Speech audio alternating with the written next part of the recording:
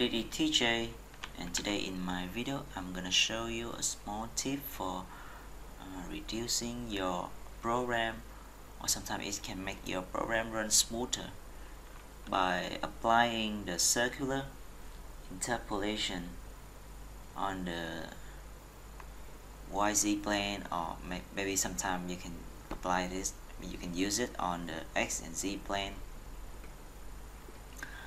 Okay, and here's a part I use for the demonstration. Very simple part, and you can see how it's work. I have a taper surface here with the radius 5 in the small end and radius 10 in the large end here.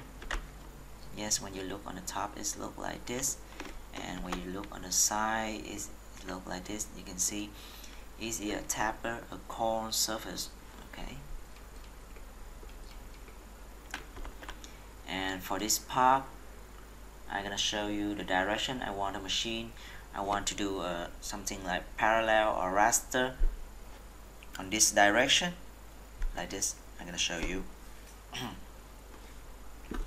Yeah, you can see this is the direction I want to use for machining. This is the slide of the cut, and you can see it stay parallel to the Y and Z plane, and that's why we can apply the circular interpolation. Okay, and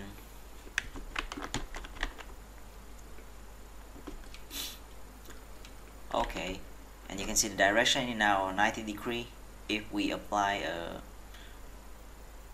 parallel tool path. Okay, and now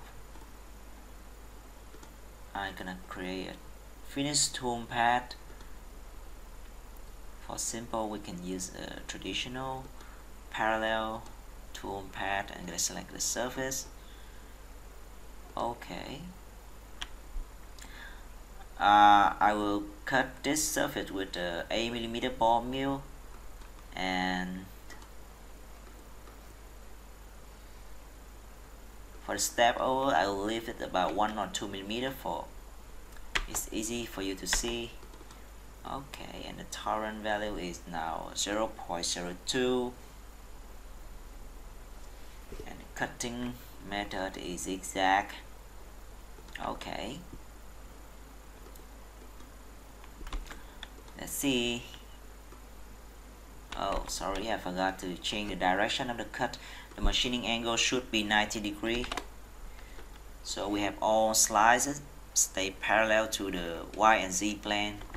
Yes, the purple is all the slide of cut. It have to be parallel to the Y and Z plane. Okay, let's look like this. And here is the tool, and it's gonna cut like this. You can see this is the cutting direction, parallel to YZ plane, like this. Because I input the step over 2mm, so it's look quite big, just for easy to see. Okay, and we can take a close look here. You can see on this tool path we have not applied the circular interpolation, and you can see we have a lot very small move. This is the linear interpolation, not circular. You can see we have so many small move, and this is G1, not G2 or G03. This is linear interpolation, and it depends on the tolerance we use. In this case 0.25, or sorry 0.025, and we have it's not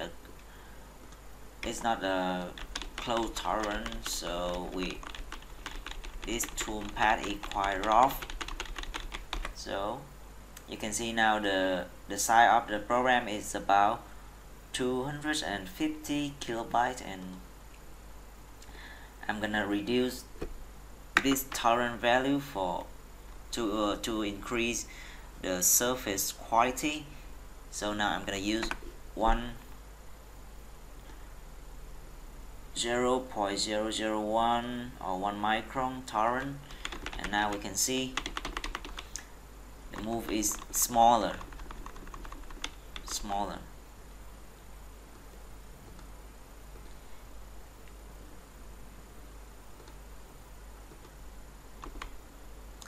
You can see this is linear feed. That means this more small move is not circular. It's just a very small linear move. Okay. And when we reduce the torrent, the calculation is more accurate and the surface quality is better. But you can see, because of the number of the move we have now, the size of the toolpath is about more than 1000 kilobyte, and when I reduce this step over about 0.2, let's see how we get. Yes, and it's a significant increasing of the size of the program. Now you can see more than 10,000 kilobytes for the program. This toolpath we have not applied circular interpolation on the Y and Z plane. Now I try exporting the program so you can see. Alright. Desktop, and I name it G19 not apply. Okay. Let's see. Yes, take a while for exporting the program. You can see how heavy, how large is the program. Okay, it's done. Whoa. Okay, do the back plot. You can see we have a lot of G1 move. Okay, G1 here, and we have a lot of linear interpolation. Yes, a lot of block, a lot of NC block, and this can be a problem is if we use a old machine with old control. Yeah, I don't think it's a problem with a new machine and new control, but when we use something very old like the FANUC, yes, old FANUC control, it can be a problem because you have too many blocks here, and for the old machine, old control, you have the transferring rate is quite low. You cannot put too much data to the machine in a short time, and so many blocks may cause problem. Your machine cannot run fast because it has to reach so many blocks like this, so you cannot run it fast. And okay, so the first toolpath we have not applied the circular interpolation. Okay, and the second toolpath I copy a new one. I copy it and paste a new one, and now we do some tip.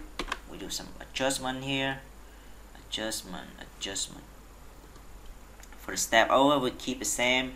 The machining angle we keep the same, and for the total torrent we keep the same. We just hit the total torrent button, and we do some adjustment here.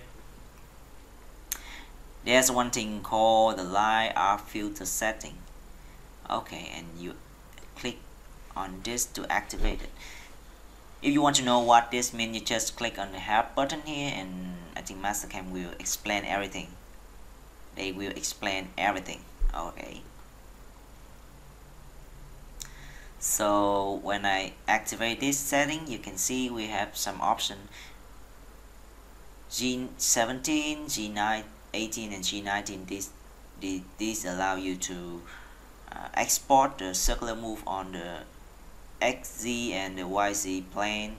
On this case, I want to export the circular move on the YZ plane, so I click on this option. Okay, and you have to remember to pull this bar around 50-50. I think this is okay, and we keep the tolerant, and we have some tolerance for doing the filter for the arc generation. Okay, and you can see we have the tolerance keep the same 1000, sorry, 1 micron, and we generate it again.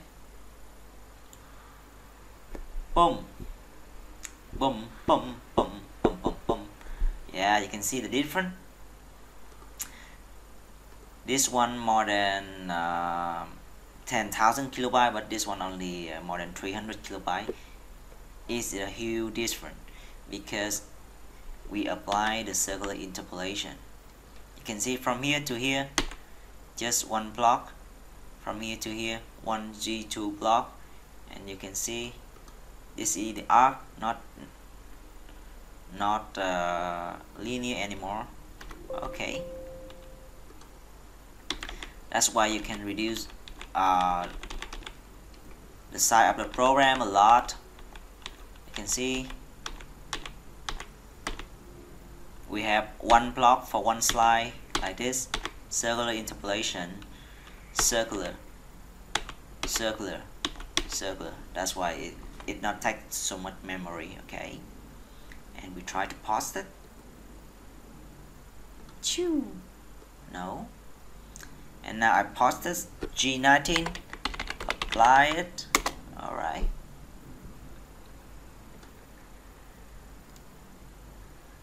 And this is a new program.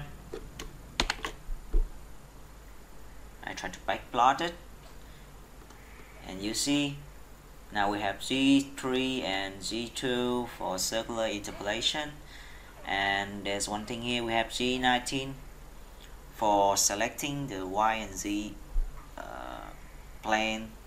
Yes, and you can see choo choo.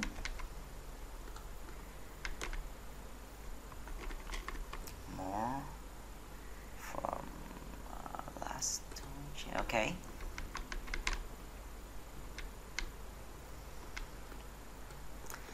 I think there's something with this sim code. I will try to pause it on the radius so you can easy to see the difference. Oh, sorry. Radius machine. I want to change the pause processor, so it will export the radius instead of J and K. Okay, I want to use radius, and I don't want to break the arc. Okay, and we pause it again. Okay, I'm gonna pause it again. No. G19.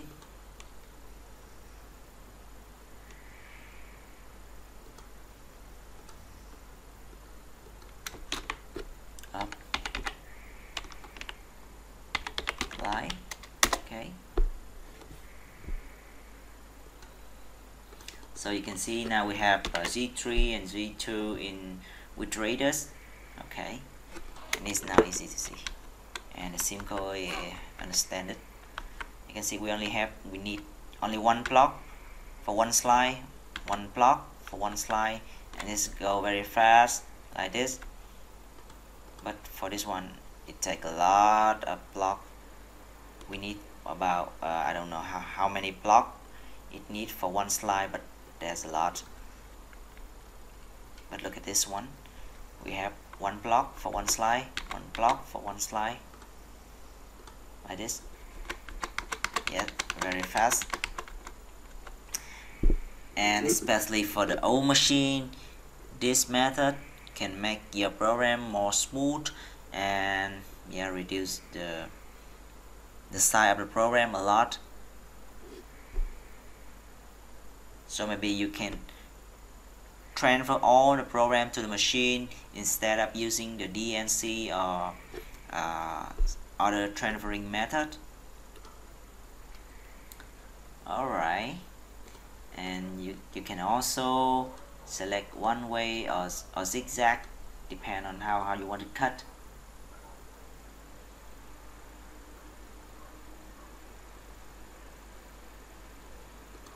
This is one way, like this.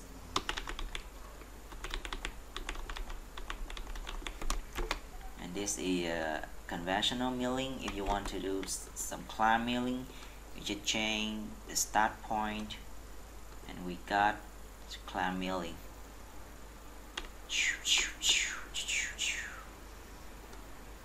Okay, like this. This is climb milling, and we do one way.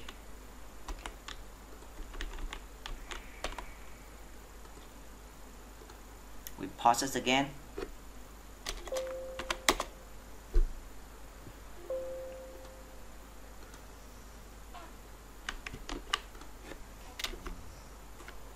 Yes, this is a new program.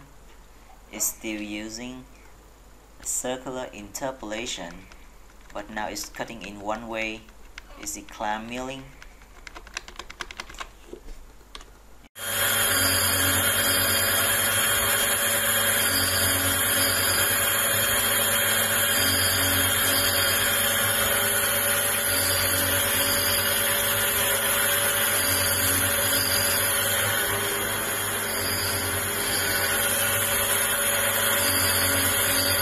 You can see a real part, a machine using this technique, and this is a very old machine, but it cut quite smooth.